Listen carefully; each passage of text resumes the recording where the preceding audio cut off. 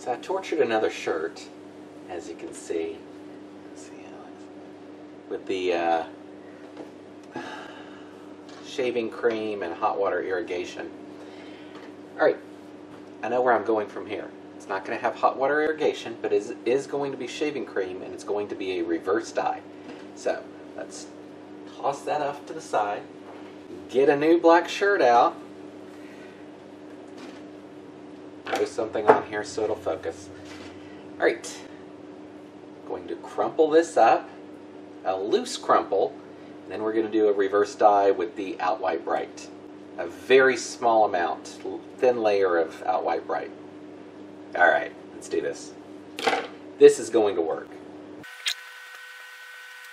Actually, I'm going to make this damp real quick. Alright, now it's damp.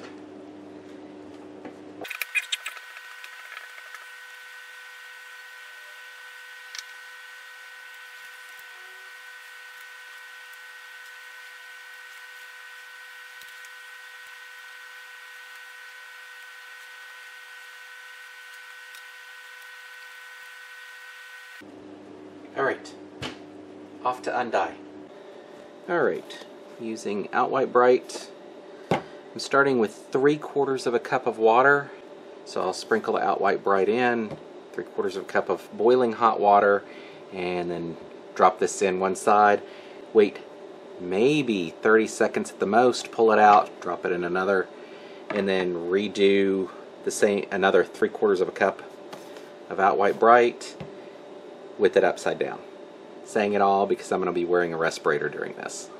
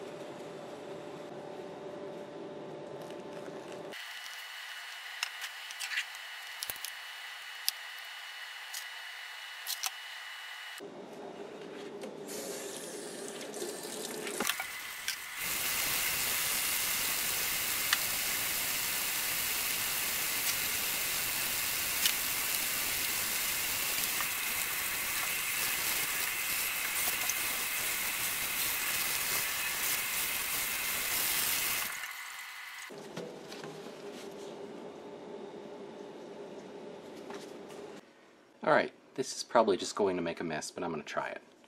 I've got scarlet, cerulean blue, and lemon yellow, and these are all from Dharma. These are mixed up as liquids, 1 teaspoon per ounce of water. Going to spray this side down with the shaving cream, do all the dye stuff on it, and then flip it over on top of this side. Then take the whole thing, flip it over, flip this back over, and then do the shaving cream and then flip it back on. All without making a giant mess. Feel free to put your bets down below if you think this is going to work or if I'm going to make another giant mess. Alright. I think it has a fighting chance to work.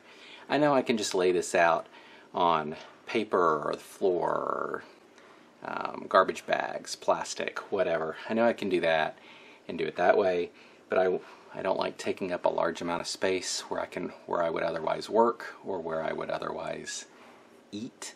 So we're going to try it on this. See if this mat actually works for this. Alright, let's go ahead and get started.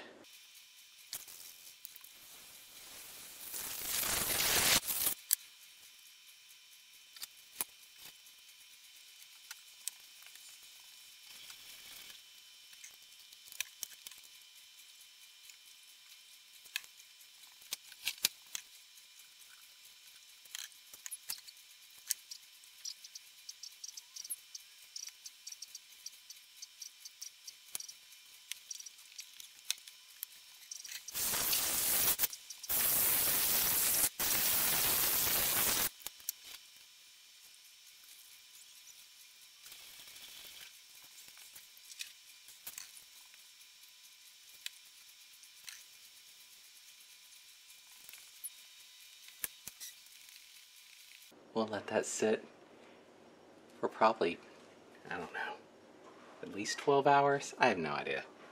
Alright, it's been, I don't know, 12 hours, 16 hours, somewhere around there. Let's go ahead and rinse this off.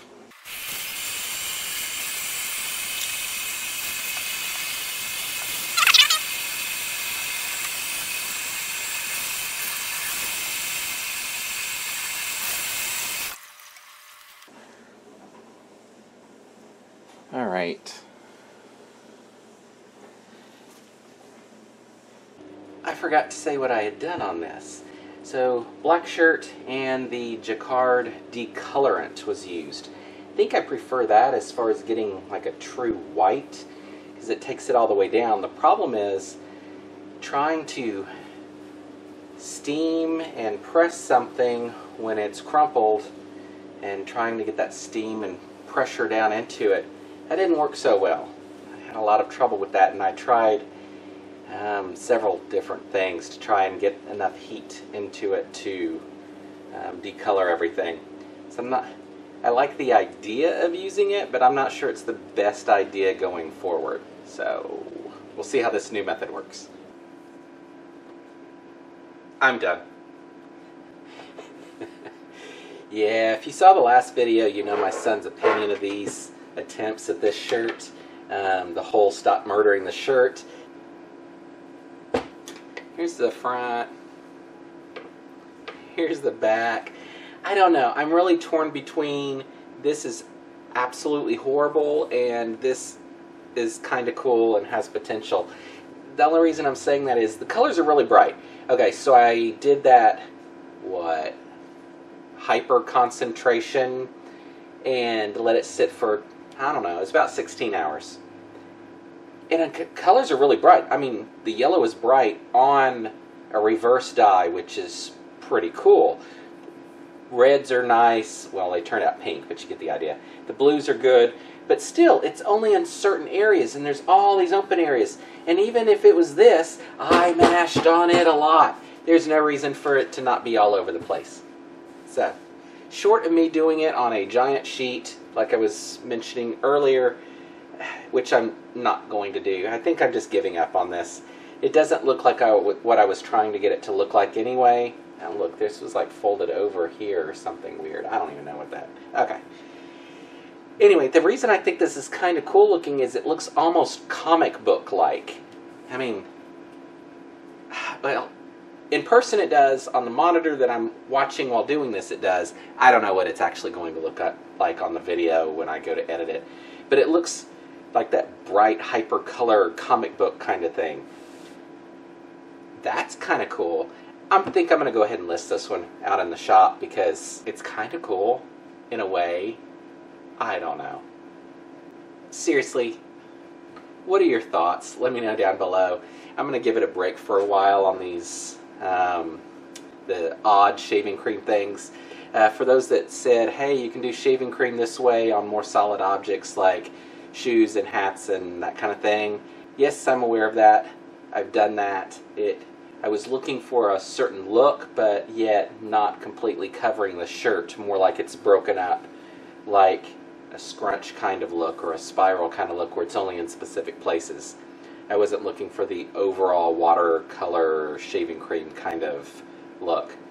So that's why I attempted this from the beginning. Anyway, if you have any comments, suggestions, thoughts on the whole thing, let me know down below. If you're interested in buying this one, and it's still in the shop at the time, hey, it's listed right here to go to it. It's dieforit.com with the numeric 4. And until next time, thanks for watching.